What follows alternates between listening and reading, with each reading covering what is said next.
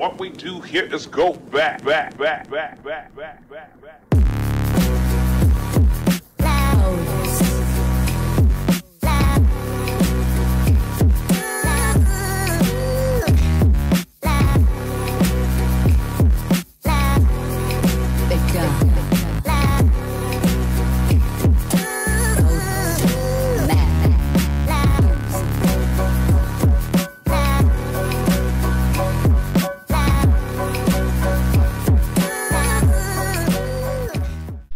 One way to overcome the problem of drying out on land is to only live in moist places.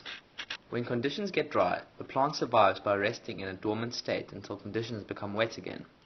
About 438 million years ago, a group of plants called bryophytes appeared which could have survived in this way during dry conditions. Bryophytes include the small plants that we call mosses. Mosses have distinct leaf-like structures. They are not true leaves because they do not have any vascular tissue with xylem or phloem. Another group of bryophytes, called the liverworts, grow on the ground like a flat plate without any leaves. Mosses are more successful on land than the early types of plants because their simple leaves increase the surface area for photosynthesis. There is also a simple cuticle to reduce water loss from the plant. Mosses often have a central midrib of long cells on each leaf that bring water from the surroundings.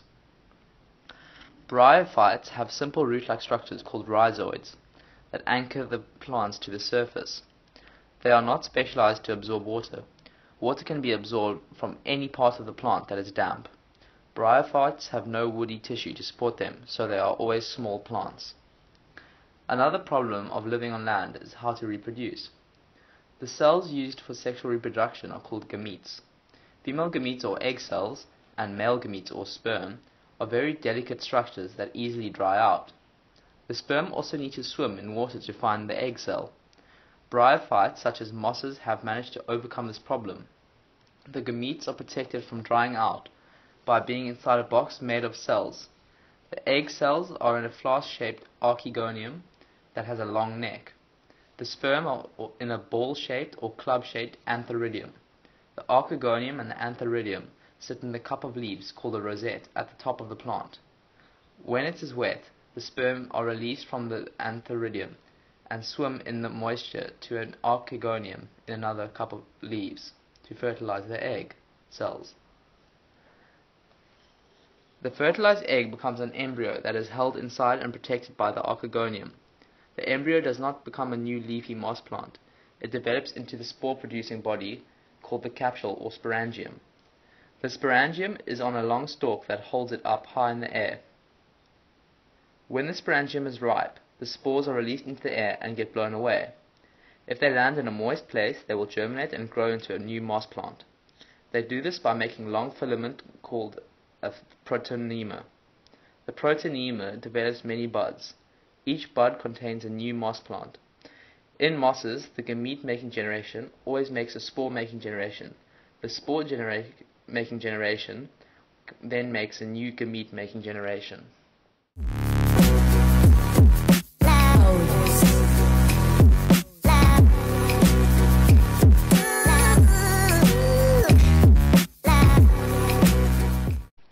Another way to live successfully on land is to resist water loss.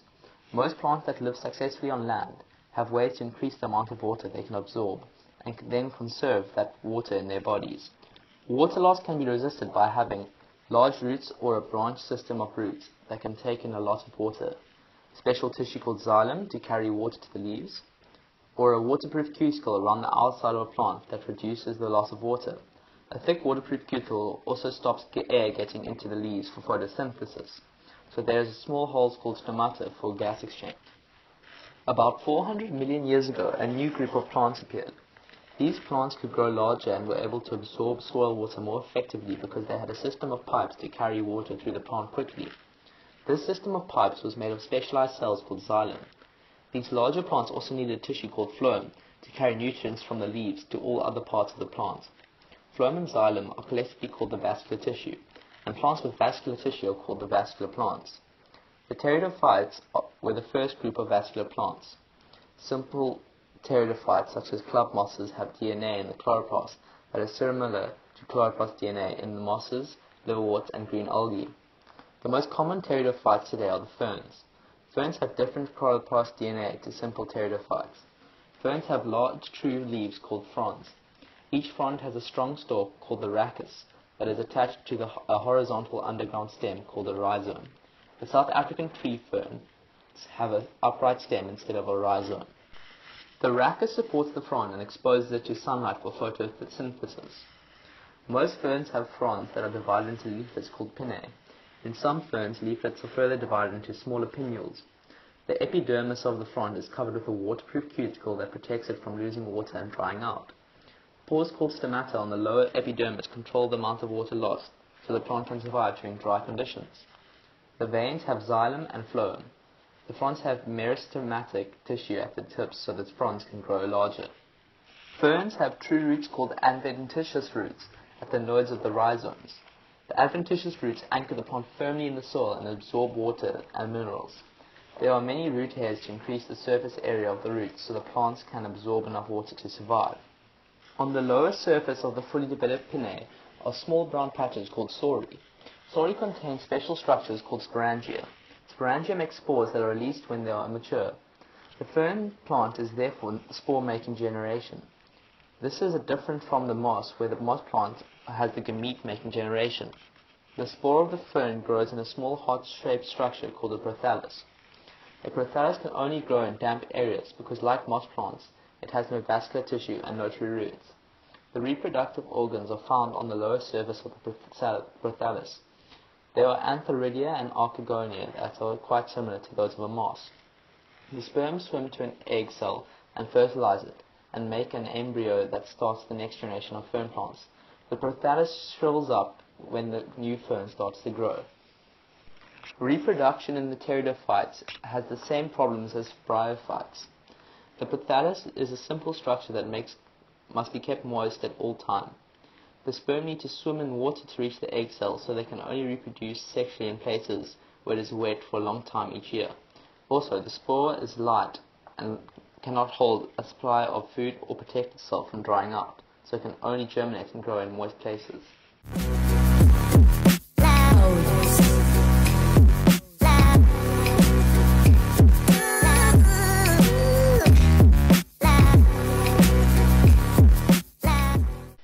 Ferns cannot live in many areas on Earth because they need wet conditions for several weeks to reproduce.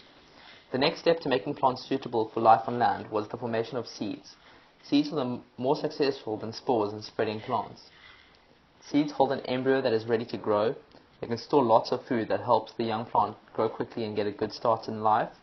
They also have a resistant outer coat to protect themselves from drying out or being damaged. Seeds can therefore rest for many years until the conditions are suitable for them to grow. The gymnosperms are the simplest of the seed-bearing plants alive today. There are several different groups of gymnosperms. The most common type is a conifer.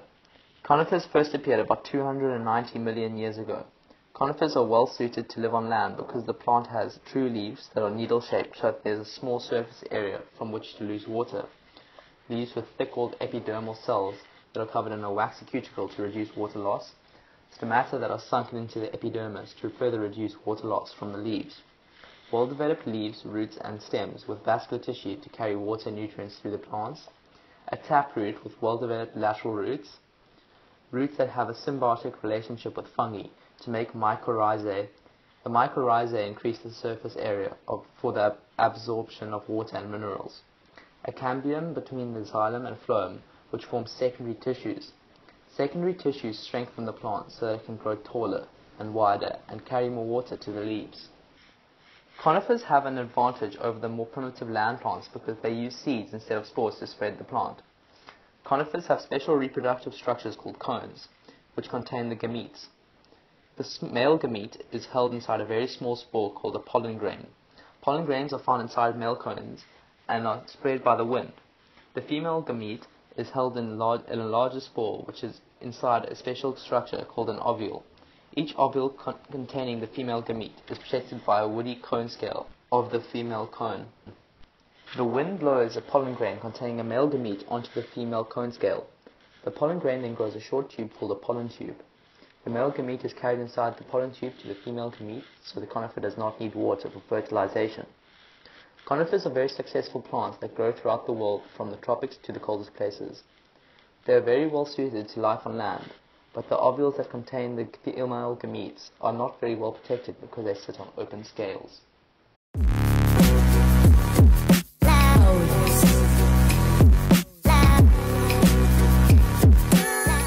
About 200 million years ago, the angiosperms or flowering plants appeared. Like the gymnosperms, the angiosperms are seed-bearing plants. They also have true leaves, vascular tissues, well-developed roots, and strengthening tissue. Reproductive structures are protected in the flower. The next and final step in the evolutionary development process that makes plants suitable for life on land was to enclose the ovule. In the angiosperms, the ovules that contain the female gametes are well protected because they are held inside a closed container called the ovary in the flower. Many angiosperms came to rely on animals to carry their male gametes to the ovary. For this to work well, each flower is made to attract a particular kind of animal. The use of animals to carry male gametes is more reliable and less wasteful than wind. When the pollen grain with the male gamete lands on the stigma of the flower, a pollen tube grows down the style towards the ovary. Angiosperms do not need water for fertilization because the male gamete is carried inside the pollen tube to the female gamete in the ovule. After fertilization, the ovule develops into a seed and the ovary develops into a fruit. Each kind of angiosperm has a fruit that is well suited for spreading the seed it contains. These advantages made angiosperms the most successful kind of plants on Earth, and they have spread to dominate the land surface. When it comes to angiosperms, the structures such as the roots, stems, and leaves come in many different forms, which has enabled many different types of angiosperms to survive on land almost everywhere, such as where it is very dry, very wet, very cold, and very hot. Angiosperms can also be many different sizes, from tiny floating plants which are less than 1 centimeter across when fully grown, to trees that are more than 100 meters tall.